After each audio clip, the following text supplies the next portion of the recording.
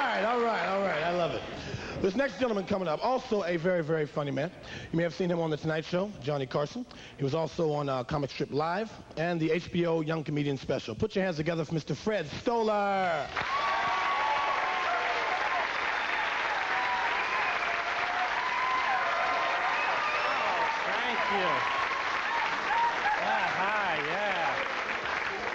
Oh, yeah, you remember me, yeah.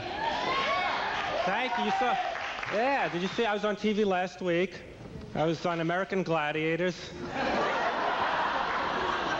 I'm Gemini, yeah. Push me off the stage with a Powerball. No, I'm being a hypocrite because I'm bringing this up. I hate when people bother me about being thin, and I'm starting you off. All the time, people are annoying. Oh, you're so skinny. Yeah, good. And they give me advice. Do you eat? Oh, I never thought of that before, you know? I'm not that good, though, when people come to me with their weight problems. This girl, she goes, oh, my legs are so fat. I didn't know what to say. I went, no. They're in proportion to your arms.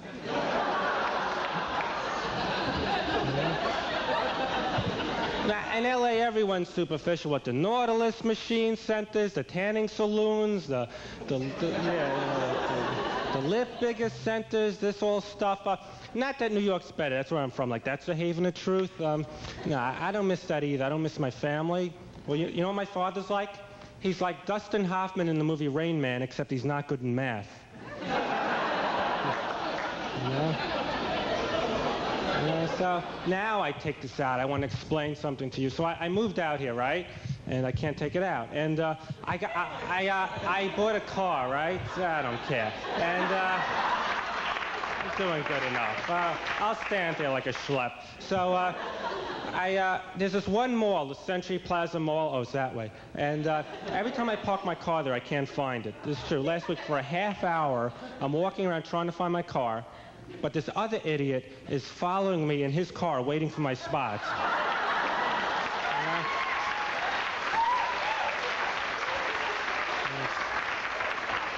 I said, I don't know, get out of here, you know?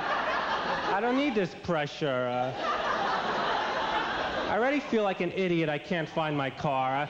I don't need you following me 3 miles an hour, making me feel like a bigger idiot. I'm tired. He said, get in the car, and he drove me around. So it worked out. It worked out. But I go to the mall. Why do I go to the mall still? That's where the action is, the events, the people, the pulse. See, I'm a thrill seeker. I live on the edge. Yeah. You know what I'll do? I'll go to the deli, buy an apple. I'll eat it right there without washing it first. I don't care. Life's too short. I live for today. Nothing matters. So I'm at the mall, I'm on the escalator, I let go of the handrail. And I put my arms up in the air. Eee! I did it the top level. I'm on a rampage. I'm out of control. I'm having a good time, yeah. Yeah. I'm out, I'm dressed up, I'm looking to meet. Yeah. I'll be honest, I currently don't have a girlfriend the last 7 years. So... No, I do good. Would you stop? I meet women, but the circumstances aren't good. Like, I got this girl's phone number, except she lives 2 hours away from me. I said to my friend, if you were me, would you go 2 hours away for a date? He goes, well, if I were you, I would. He's history. He's off speed dialing. He's not my friend anymore. Get out of here. Another friend gives me advice, because you know when you meet a woman, like there's a clump of them stuck together with Velcro, and you break off the ones you like, and a different women forms. Because you know when you meet a woman, when you're not looking for it. When's that? When I'm asleep, they're going to break into my apartment. Yeah. Right. Yeah. Hi, I'm Debbie. You weren't looking for it. Here I am, you know. Always looking for it. What else the hell's it do? Every thought's connected to that frustration. Like my uncle died, and I'm upset, but I'm thinking, maybe I'll meet someone at the funeral. Maybe a cousin, I don't care. Yeah, I said that. I'm controversial. I'm like 2 Live Crew. I don't care. No. You know what's the worst with women? I called this girl up. Hi, it's Fred. She goes, oh, I can't talk. I'm on my way to the bank. It closes in 15 minutes.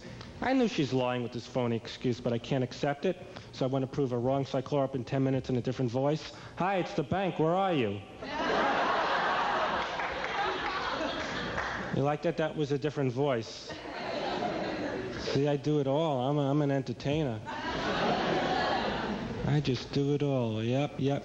So the girl, I met this girl. I said, you want to go back to my place? She goes, you're not going to kill me, are you? What kind of a question is that? Like, if I am, I'm going to be honest about it. I go, yeah, I don't know. I may kill you, I may not. I'm not sure. I'm kind of tired. I think I'll just wound you. Yeah. That got me mad asking her if I was going to kill her. She deserved to die just for asking me that, you know? I said, look, I wasn't going to kill you, but now that you bring it up, it's not a bad idea. Well, I got to go. The night's young for me, man. I'm out for more. I'm going to go dancing. I'm going to do the Humpty. And I'm out, man. I'm going to go. Yeah, you heard me right. I'm going to go rent a movie. And I'm not going to rewind it.